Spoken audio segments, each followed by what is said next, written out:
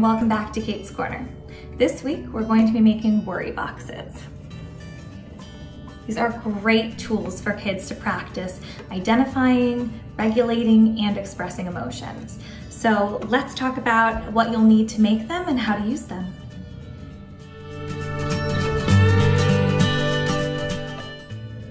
These boxes can be made in a variety of ways, but the key components are a box with a lid and some sort of decorative supply, whether it's markers or paint or even construction paper that you might want to glue or tape onto your box to decorate it. I happen to have an old wooden jewelry box here, and I just drew directly on it using these washable markers. But if you don't have a jewelry box, you could use an old Amazon package or a shoe box, even a Kleenex tissue box.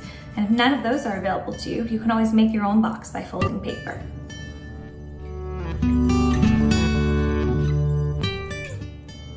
So let's talk about how to use your worry box.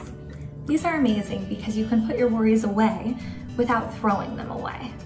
This is important because worries aren't really meant to be thrown away entirely. Have you ever tried? They usually just come back right when you least expect them.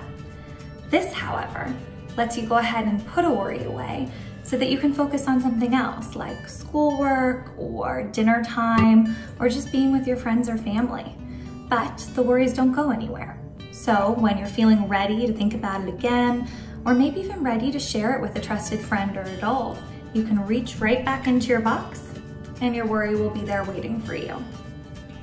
So today, for example, I'm feeling a little anxious about when I'm next gonna get to see my friends, but I have a ton of work to do. So I went ahead and wrote down my worry, putting it in my box, and I'll put it away for now. I know that later in the day, when I'm ready, it's gonna be waiting for me. And at that point, I can decide if maybe I wanna share it with someone in my family or even just my dogs, because they're really good at keeping secrets.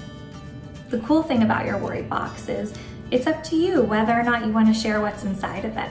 But it's amazing how sometimes talking about our worries can make them feel less big.